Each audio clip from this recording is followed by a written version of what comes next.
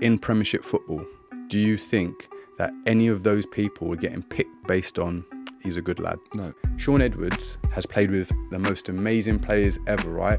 We was at a pub, there was like Chris Radlinski there, Martin Offiah, all the legends. Everyone's having a drink.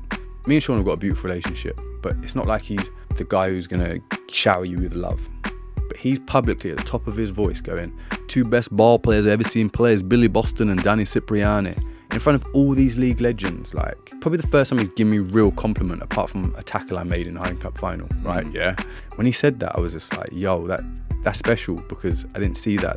English rugby hasn't even looked at employing someone like Shaun, because it's all people that look like they're doing the right thing, are deemed to have good character. It doesn't cut it in elite sport, in the elite world. If you're looking like you're doing the right thing, you're missing a trick.